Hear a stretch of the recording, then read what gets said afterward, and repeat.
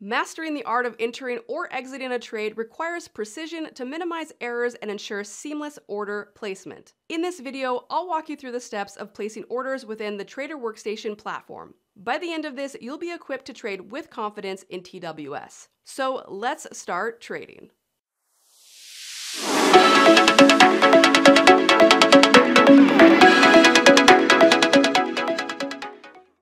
Okay, so before I get started placing orders, I just want to point out that Trader Workstation has many different places where you can actually place your order. Whether it's in the order entry window, on your charts, or in your portfolio, there are a lot of places where you can place your orders and adjust your orders. So today, I'm going to cover the order entry window and the charts, but you'll notice as you get familiar with the platform that there are other places where you can also place your orders. So to get started, let's go up to this order entry window up here on the upper left-hand side. So you'll notice in the upper left-hand corner, we have AMD as the stock that we are watching currently. I'm going to go ahead and I'm going to switch that to Amazon.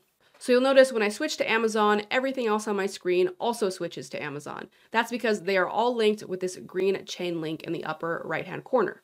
Now, when I'm ready to place an order on Amazon, I'm going to decide whether I want to buy or sell. In the lower left-hand corner is where we make that decision.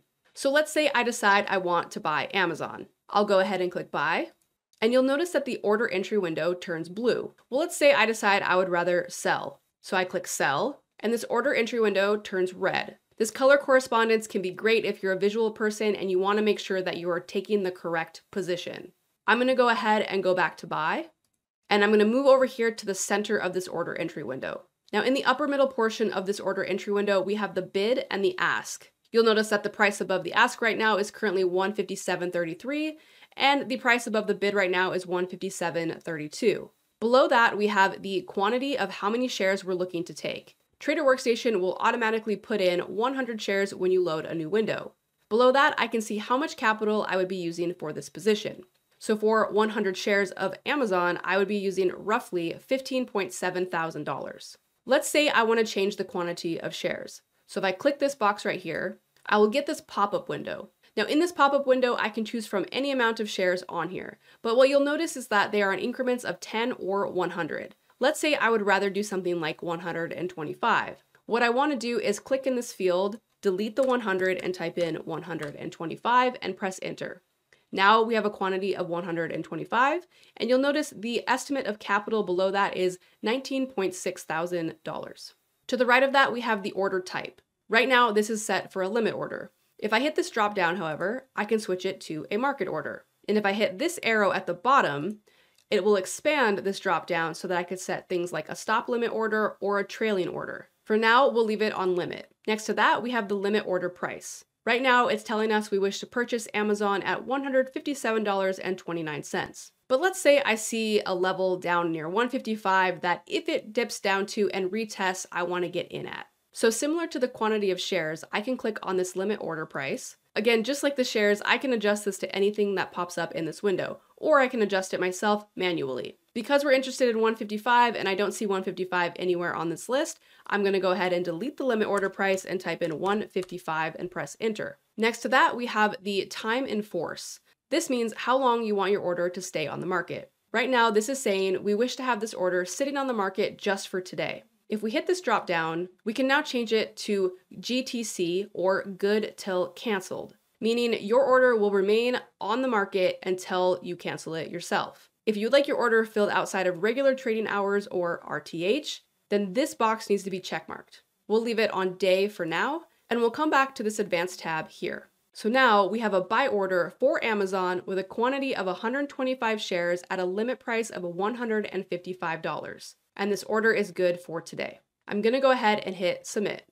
When I hit submit, I'll get this pop-up. This pop-up is basically just giving me the details of the order. Trader Workstation will always give you a pop-up when you place an order unless you check this box here that says don't display this message again. For now, I'm gonna leave it and we're gonna hit transmit. So now in my activity window, under my orders tab, I can see that I have an order sitting on the market for Amazon as a buy with a limit order of 155. I can also see that I have a quantity of 125 shares with 0 being filled yet, and I can see that this order is good for today. Now, until this order gets filled, I have the ability to adjust it and change it as many times as I want. So let's say I decide I don't want 125 shares, I actually only want 100. If I click on this quantity section here, I can change the amount of shares in this area. So I'm gonna go ahead and type in 100. And then what you'll notice is this becomes highlighted with an update button. For this to change, I need to make sure I hit the update button. I can also do this with the limit price. So right now I have a limit order of 155. Let's say I want to go ahead and actually get in at a little bit of a lower price. So I'm going to change this to 150. Same thing, the order becomes highlighted and now I have to update it. Now let's say I want to change my order type. I can do that here.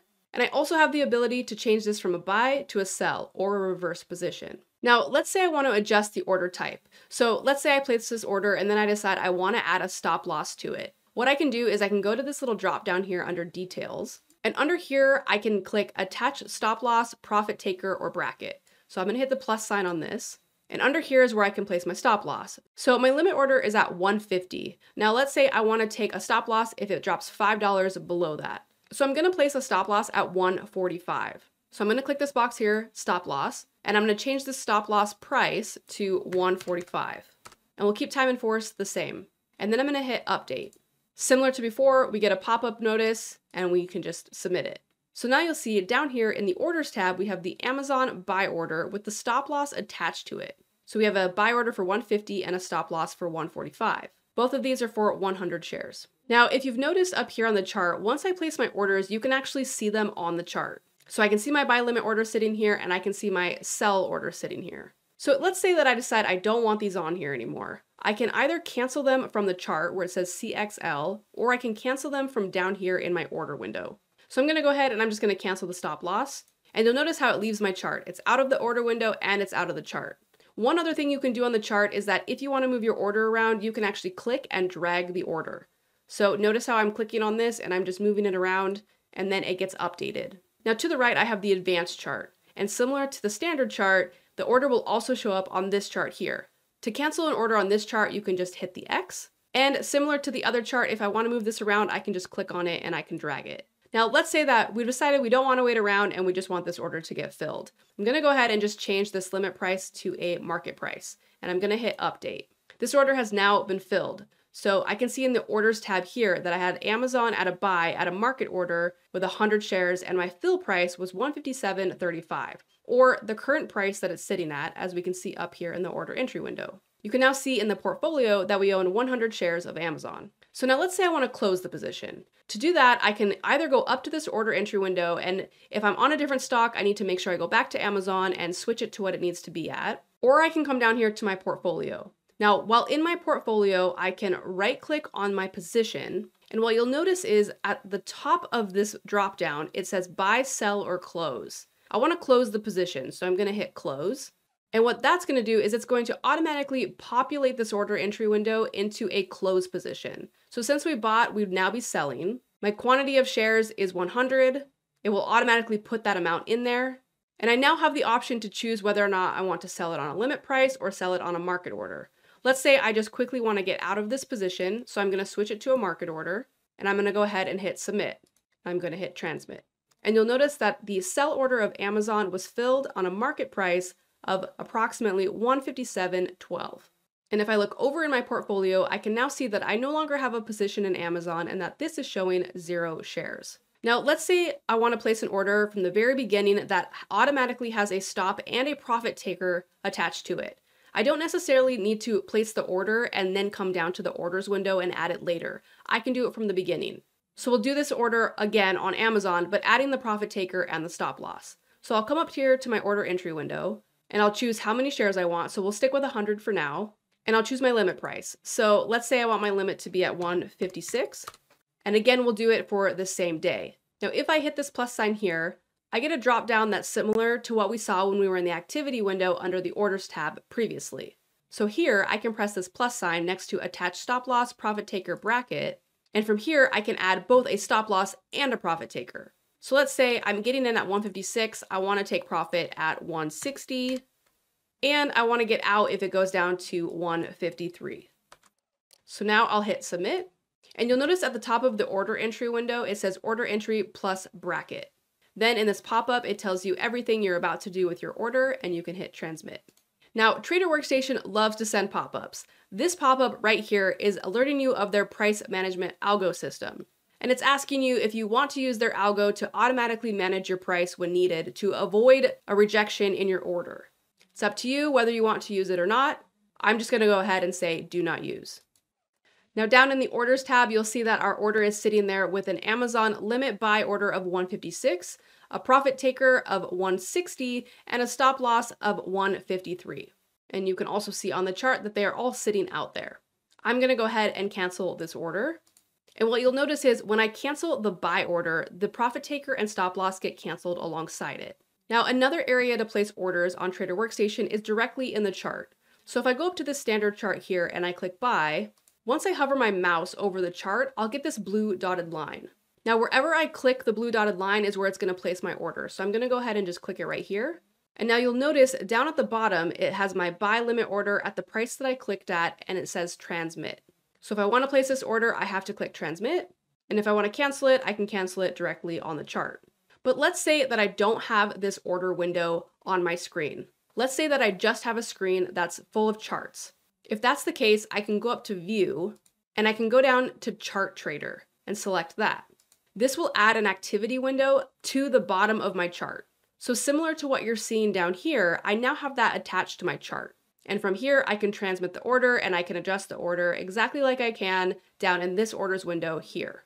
And similar to buy, if I want to sell, I can just hit the sell button and it will bring up this red dotted line and I can click where I want to sell the stock. And now you'll see that that order is sitting down here in the activity window, as well as in the orders section that's attached to the chart. The order section that's attached to the chart has these up and down arrows on the left-hand side. If I no longer want to see it, I can just hit this down arrow and it will go away. If I want to bring it back, I can hit the up arrow and it will bring back the order window here.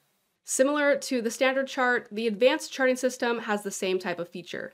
So you'll notice when I hover over this chart, I get a plus sign to the right. So let's say if I hover over 152 or somewhere in that area, if I hit the plus sign, it will bring up this box that says, do you want to buy Amazon at 151.90 or do you want to sell Amazon at 151.90? I'm going to go ahead and hit buy and I'm going to hit yes. And now you'll notice that order is now down here in this order window. 151.90 is sitting right here. I can see it in this order window and I can see it in this order window. If I want to adjust it, same thing, I can do it in here. I can also, again, click and drag on my chart. And when I'm ready to transmit an order or update an order that's already been filled, I just need to go down here to this button and hit transmit. Or in the case of an update, hit update. Now, another thing to note is that like anything in Trader Workstation, things are very customizable. So both the order entry window and the activity window can be customized. So if I hit this settings wheel up here in the upper right-hand corner of the order entry window, and I go to settings, it will bring up this page here. Now, currently, our order entry window is set for interactive. But you can also change this to a simplified version or a rapid transmit, meaning that if you click buy or sell, it's going to buy or sell the position. And you can also change the font size. So let's go ahead and just switch to one of these here. I'll change it to rapid transmit. I'll hit apply and then I'll hit OK. And you'll notice that the order entry window did change. Now, same thing down here. I can hit the settings wheel and go to settings. And now what you'll notice is this is showing me what columns are listed under the orders tab. So if you look over here, I have the orders tab clicked on, and then underneath that we have the financial instrument, the price, and all of those other things. So right now, these are the things that are listed under there and they each have their own column. But I can get rid of the ones that I don't use, or I can add other ones to here. So you'll see that we have a selection of other things that we can choose from. I'm just gonna leave it as is for now, but you can customize it to your own liking. So let's go ahead and transmit all of these orders. And as you can see, they're now all out there ready to be filled. Once they get filled, they'll end up in my portfolio. And from my portfolio, I can either add more into the position or take the position off. And that is a basic overview of placing orders within Trader Workstation. If you have questions as you are starting to place orders, drop us a comment and we would be happy to help you out.